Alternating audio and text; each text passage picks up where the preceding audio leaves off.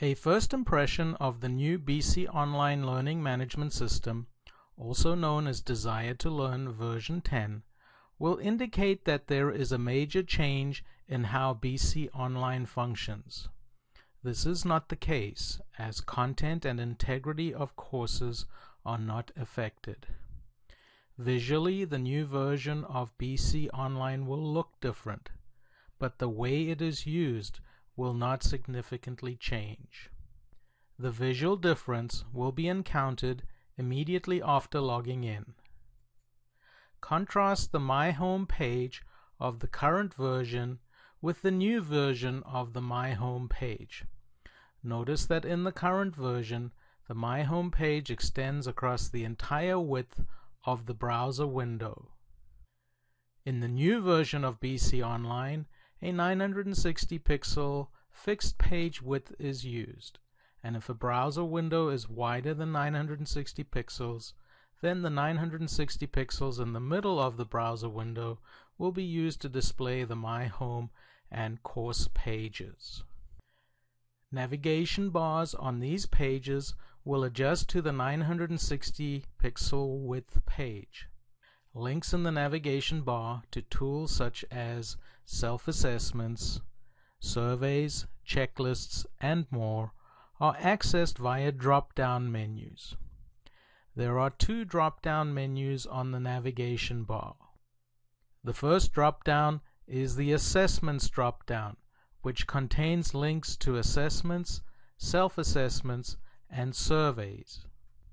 The second drop-down is the More Tools drop-down, which contains links to attendance, user progress, checklist, groups, and rubrics.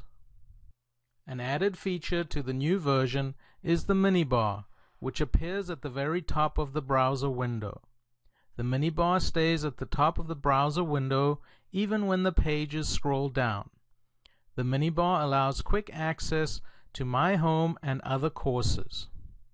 There are four main areas to the Minibar: the My Home link, the course selector, the alerts area, and the personal menu. The My Home link will display the My Home page. The course selector is a drop-down list of courses the student is enrolled in. Courses that are accessed frequently can be pinned so that they appear at the top of the course selector drop-down list. The course selector on the Minibar allows accessing different courses without the need to return to the My Home page to select a course from the My Courses widget. The Alerts area comprises three sections: the Messages section, the Updates section, and the Subscriptions section. These sections will show a red dot if there are alerts for the sections. Alerts include unread emails, unread discussion postings, and unread assignment submissions, to name a few. The Personal menu displays the logged-in username and gives access to the user profile, notifications, account settings, and logout options. Profile, notifications, and account settings are also available from the My Settings widget on My Home. The Personal menu allows selecting any of the icons on the menu from anywhere in BC Online without needing to go to the My Home page. For discussions, instructors have the option to require students to post to a discussion topic before postings by other students can be viewed. Topics that have this requirement will show a warning, and no other postings will be visible until a posting in the topic has been made. There is one tool in BC Online that has been revamped in the new version. The Content tool has added a course overview section and an upcoming events section. The course overview section can be used to display information about the course or could display the course syllabus.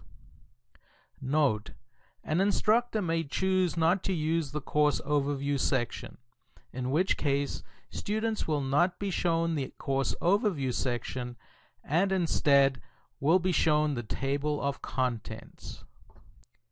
The upcoming events section displays events for the next 9 days. Optionally, all events for the full course schedule can be displayed. The table of contents section contains the content of the course. Near the top will be a progress bar, which will show you how many topics you have completed as you progress through the course. Check marks next to a topic indicate that the topic has been viewed. There is a search bar in the upper left that will allow you to search for a topic. From this table of contents, you can go directly to the first unread topic. In the upper right, you will see several options. You can click the print icon to print the page you are viewing. There is also a bookmark icon that will allow you to save the page in your bookmarks so that it can be accessed quickly in the future. There is a plus sign next to the bookmark icon. Clicking on the icon will change the plus sign to a minus sign, indicating that your bookmark was saved. Clicking on the icon next to the bookmark icon will open the current content topic in a new window. Click on Next to advance to the next page, or click Previous to access the previous page. Scroll down to see the table of contents listed, so that you can easily jump to different pages within this module. To advance to the next module from this area, click the right arrow below the topic name in the topic table at the bottom of the page, and select a topic in the module to view. User progress has been given a visual overhaul.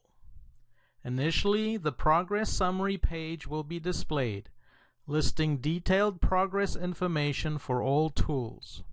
Supported tools include content, assignment folders, assessments, discussions, grades, checklist, and login history. Selecting the content tool displays more specific content progress details, such as a percentage complete for each module. Topics can be expanded to show details of visits to each topic. The student tutorials help screens have been updated with the new version content, and now also follow the look and feel of the new version. Though the visual differences in the new version may be significant, again, please know that the upgrade will not affect the content or integrity of the courses in BC Online. Enjoy.